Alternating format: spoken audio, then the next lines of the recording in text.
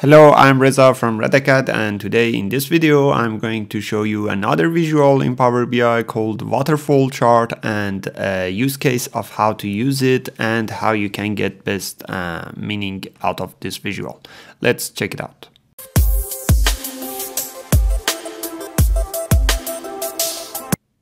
Waterfall Chart is a good visual to show through a period, through a sequence, what is the increases and decreases, what is the starting point, what is the total. One of the things that really works well with this is cash flow. Here I have a cash flow data source. You can download this Excel file from my blog post link down below. This cash flow data source has a period, a sequence, start and end, and the cash flow value. It starts at 5,000, it has some up and downs, and it ends up at something around 10,000, right? So I want to show this using the waterfall chart in Power BI. Waterfall chart is quite simple visual to use. I just add this visual. This is waterfall chart visual. I add it in my Power BI report, and then I add the period into the category and the cash flow into the y-axis. And as soon as I bring it, I see the waterfall chart showing me all increases and decreases.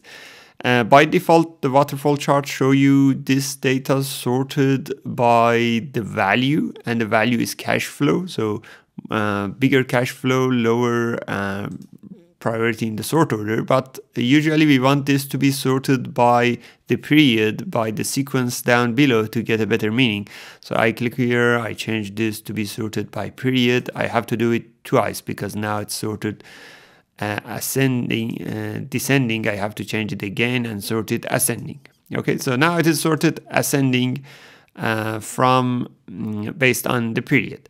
Now the thing is that when you look at this sorting, it is still not the correct sorting that we want. It's not chronological order of the month, it's alphabetical order of the month. I have created another video explained how you can change the sorting of months in Power BI using that video, so go ahead and check that out. In the meantime, for this one, I'm going to add a new column using edit queries to my table. I add an index column. This index column is the column that I'm going to add to use for sorting the period column. Then I close and apply, and I'll go to the data tab. I see the index column and period column. I select the period column. In the modeling tab, I use sort this column by index.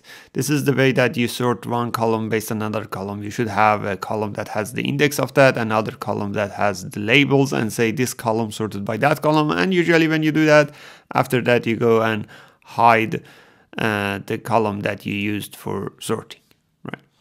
So I come back here and you see everything is sorted perfectly fine. So I have the starting value, some decrease, increase, and it ends up at the total. Now you can enable data labels to have a better view of what's going on. So here is my data labels. Let me make it slightly bigger, right?